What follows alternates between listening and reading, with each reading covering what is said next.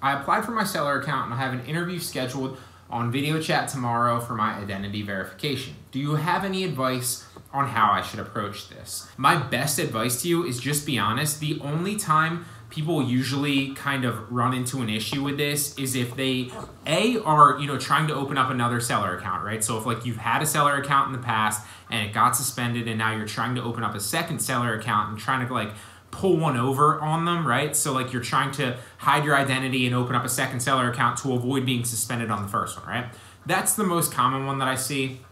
Another issue that I see every once in a while is if like they ask you for verification documents to verify who you are, right? Or verify where your location is or where you're selling out of, right? Country, location, et cetera, and your address specifically. And some of the documents don't necessarily match up with what you say, right? So for example, if they ask you for like your utility bill and your country, and your utility bill is for, a random country, and then you say that you're selling within the US, obviously that's going to be an issue, right? If you have a different name, for example, on your utility bill, then you are, then your normal seller account, then what you signed up for also could be an issue, right? So like I said, to be perfectly honest, it's been a long time since I've gone through the verification process. My best advice to you is just be honest. They're not really looking to like, be too crazy and like strict on you. Really, they're just looking to verify your identity, make sure that you are who you say you are, and then they'll let you sell on Amazon. It's not really a strict process in my opinion.